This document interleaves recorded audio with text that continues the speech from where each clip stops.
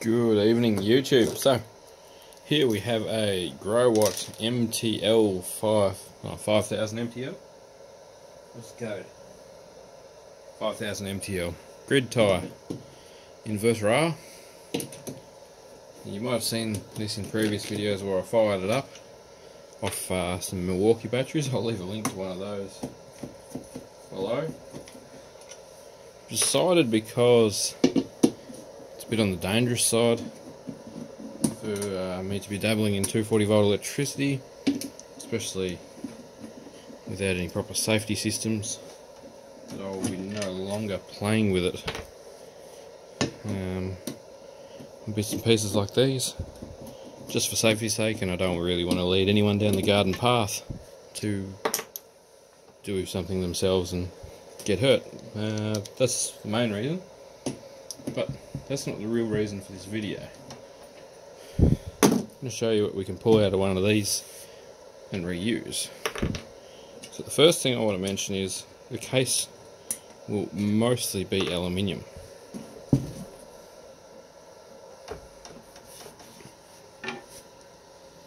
What's that? Just a grounding wire.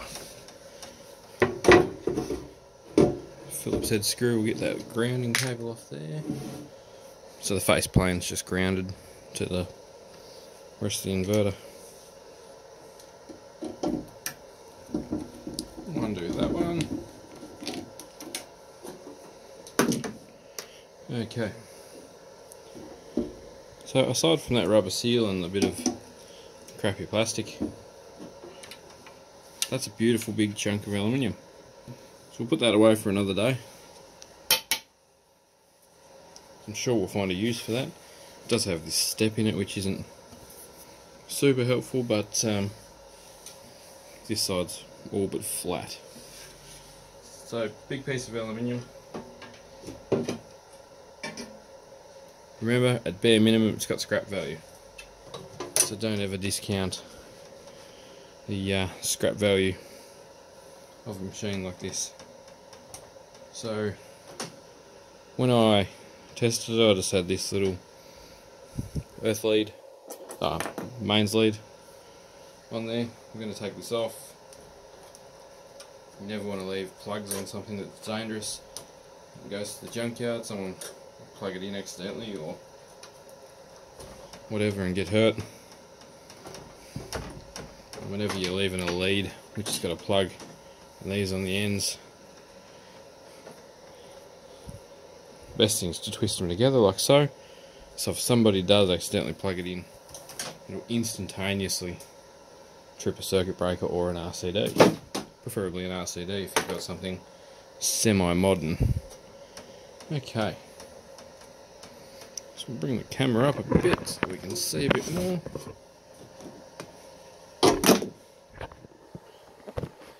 Let's have a look inside this beast. So obviously we've got some control circuitry. Up top we've got what I'm assuming are step-up inverters. In the back here, someone correct me if I'm wrong, we've got a nice tribe of 7000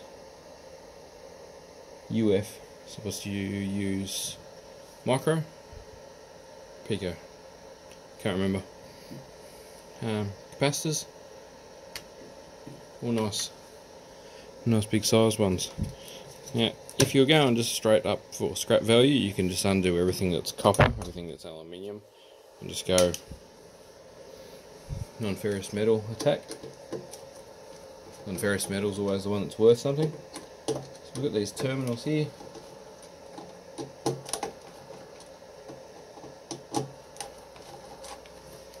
Bear in mind I got this for free. It's not like it's a one that I paid thousands of dollars for. I'm sure they're worth good money when they're new and being used. This one supposedly had a AC frequency registration issue, so it would struggle to pick up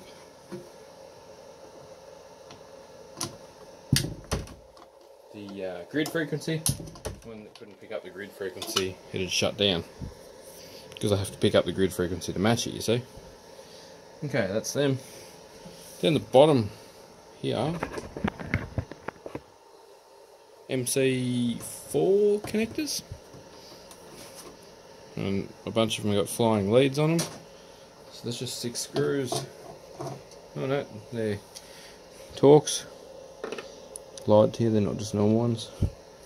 Smaller than that. Maybe that one. No, it's still smaller. Bought this cool little set from Bunnings that's serving me well so far. Oh, still small. What am I doing? What's that? T15. It's a T15, I should have known. It's so close to the T10s that I use all the time. For the Milwaukee batteries and such. I'm going to keep all of these screws. I need to start a few like parts trays of all these screws because I'm doing projects more and more that require fasteners. You don't want to have to resort to the old roof screw for every single job you do. So let's just keep tearing this thing down while we're going. This may end up being a long video, but you know, I skip through it. Okay, so those 6 screws which mount this MC4 connector block. And on the other side they got spade terminals. How good's that? I'm finding with these grid tie inverters that they're really more a pile of pieces that have been made into something. So each of them's got its own gland and nut. They're going to be handy for solar systems. I've also got a handful of these just laying around. I cut off my solar panels that are powering the lights and stuff in the shed now. Big win. That's 2 awesome things out of this grid tie inverter already. This was discarded in the bin, remember? This is bin grid tie. Okay, next major thing that I want is the heatsink off the back. I'm not going to make you suffer through watching me undo the 30 something screws that are around it. I can do that while we're not recording. So I'll give you a break in a minute. Let's get one of these inverter blocks. I think they're an inverter, I'm pretty sure they are. Like I said, someone in the comments will know better than I do. But judging by the fact there's 4 of them, there's 4 lots of inputs.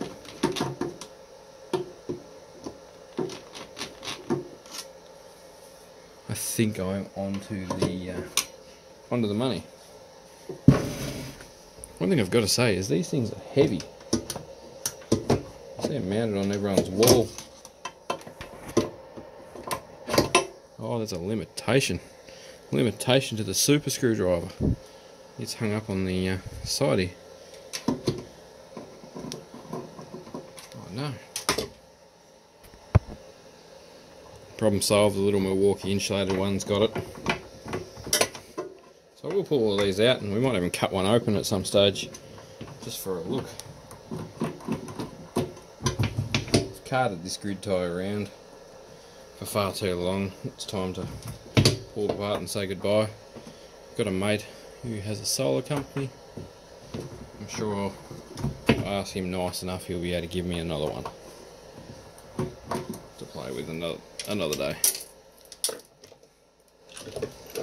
Right, so we just cut a couple of cable ties. And what's in there? Oh, it's a choke. Alright.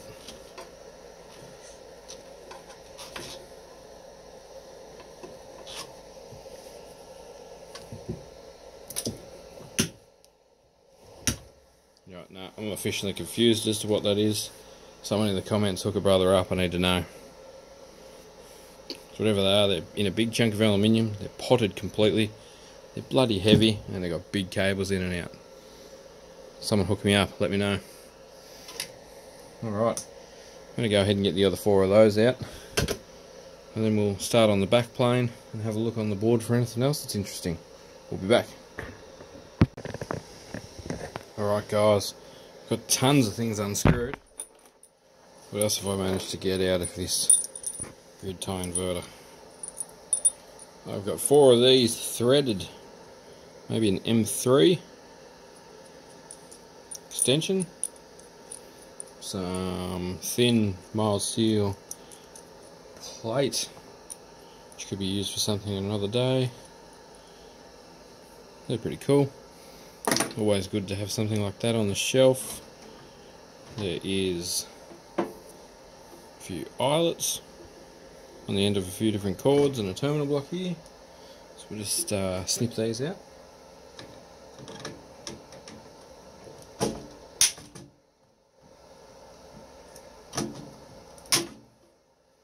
This is another ferrite coil. I think they're called a ferrite coil.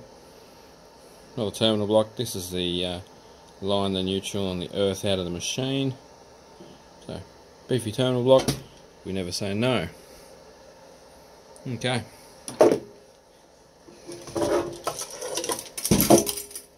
Here is the main board. Whoa! Okay, cool. I didn't know they were there.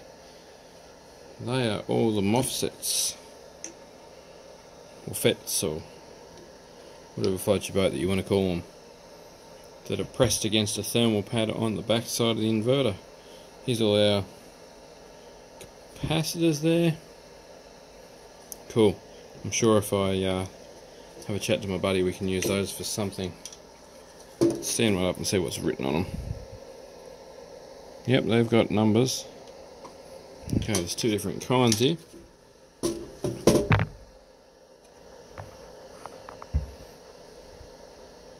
6RO45, HBK 125.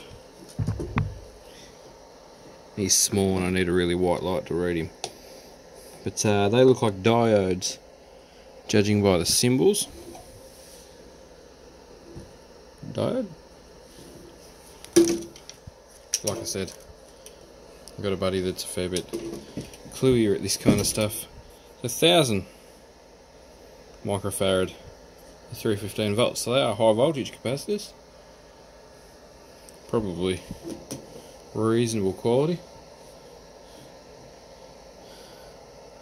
10 of them, and then another 4 390 farad ones. Got a couple of decent relays here. 400 volt 10 amp, two of them. I believe these green and blue ones will be relays as well. Got a solder on terminal block, which would be cool to pull out and use for something. They're always handy.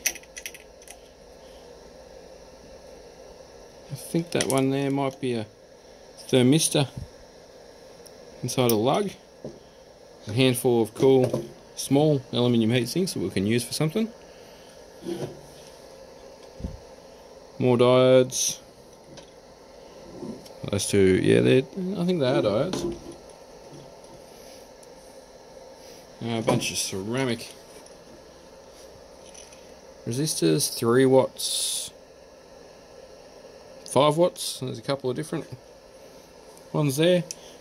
So they come in handy on discharge boards and things like that when they die. I think that's a current shunt, because that's where the line and neutral exited the, well, not a shunt, sorry, like a Hall effect, like a clamp meter has on the outlet there.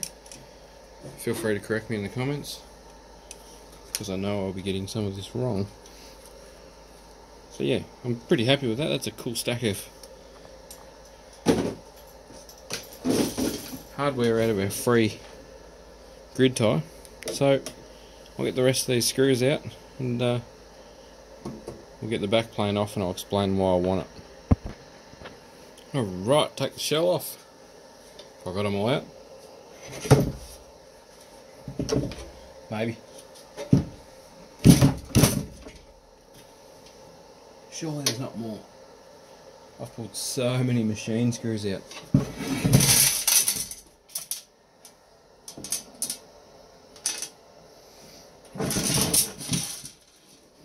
Just look at them all.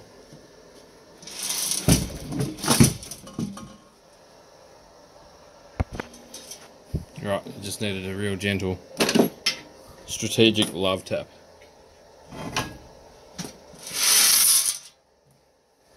There's all your bonus machine screws if you ever wanted some. Not sure what RS 485 what are they? 2-pin plugs are. I don't have any of the male side to go in them, so I'm not worry too much about them. So yeah, steel frame that's useful for something.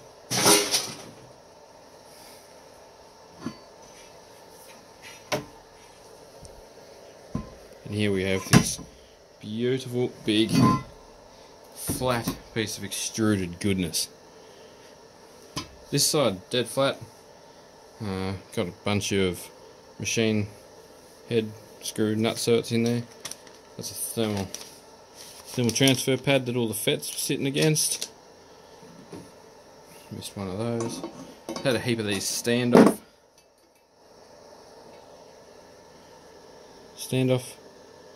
nut sets, so I've got a ton of those. Short, I got a ton of these short ones too. Have to be like at least a dozen of them. Right, what do I want this for?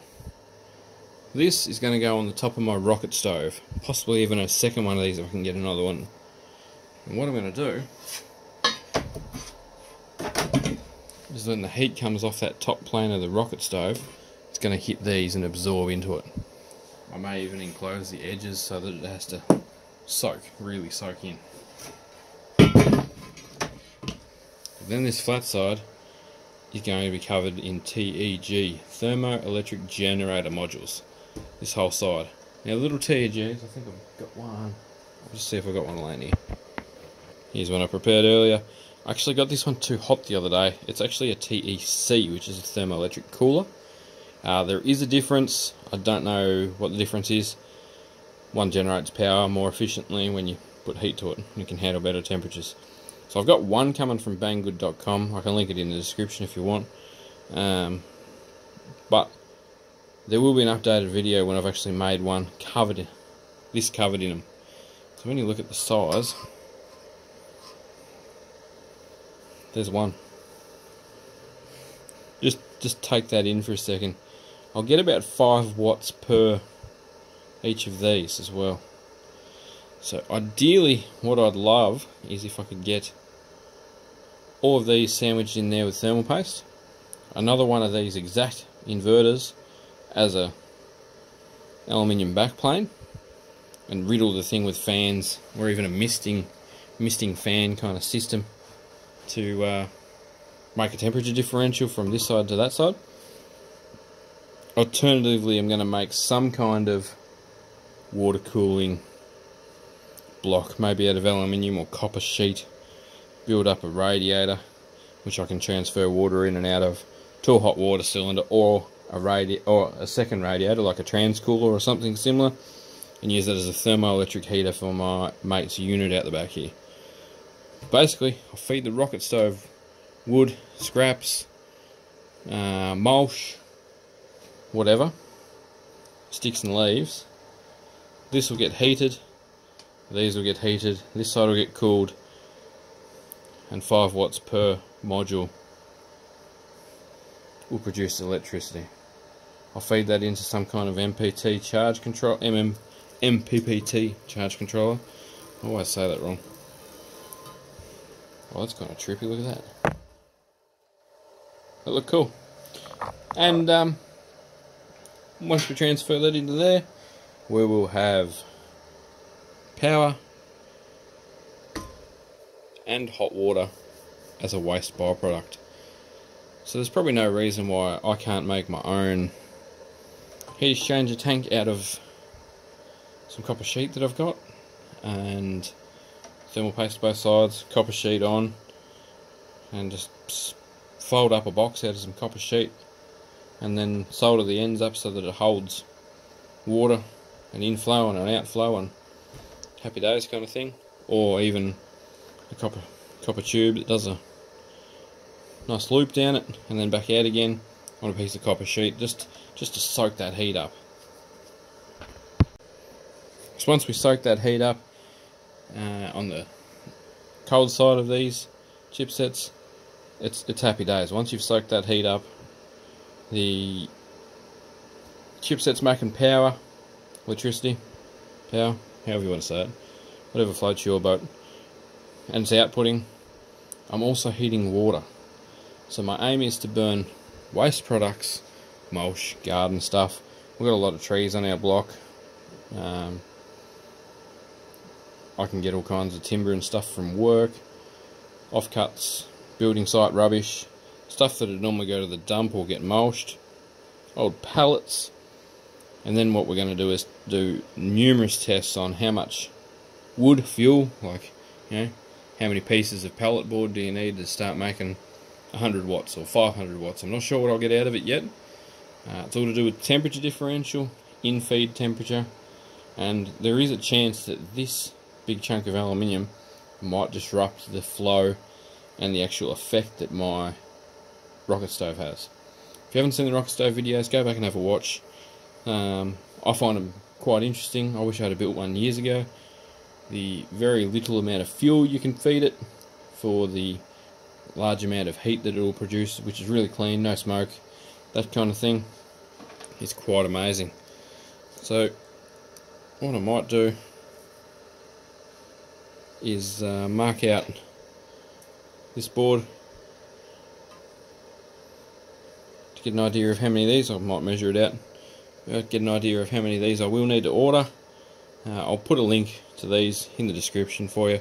They're not these ones, but the exact same size. They're 40 by 40 from banggood.com, and then you too will be able to order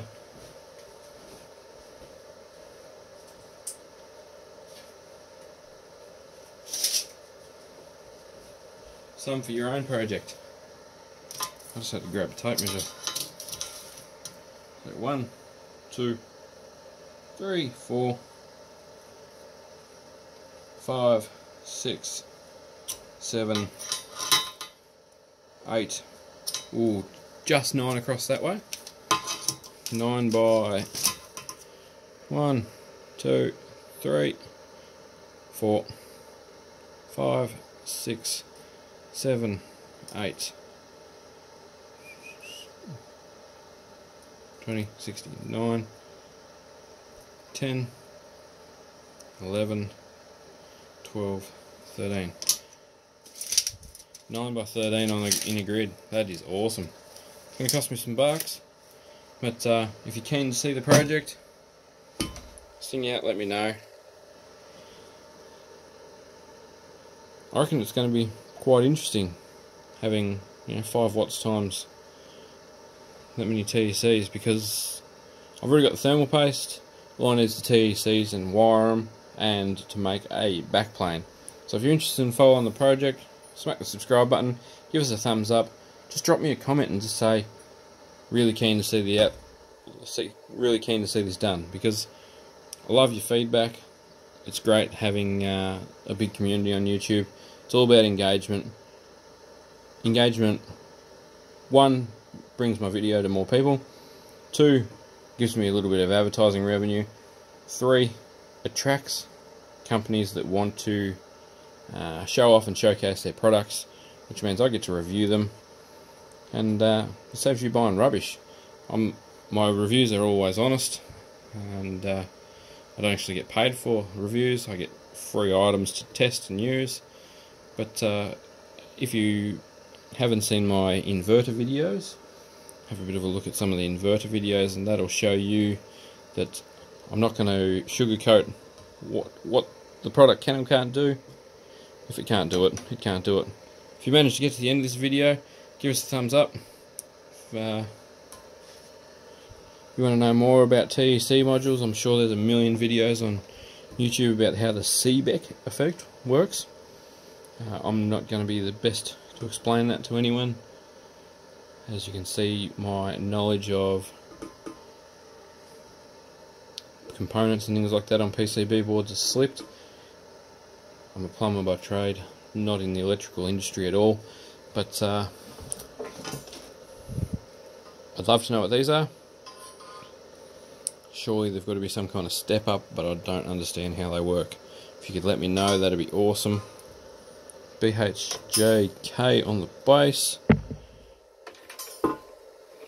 And there's a model number. If someone can tell me, that would be awesome. Thanks heaps for watching, YouTube. Thanks for subscribing. There'll be more alternative energy style projects over this side somewhere. Up here we'll have a link to where you can subscribe. Thanks for the support. Thanks to my Patreons. Catch us all later, guys. Cheers.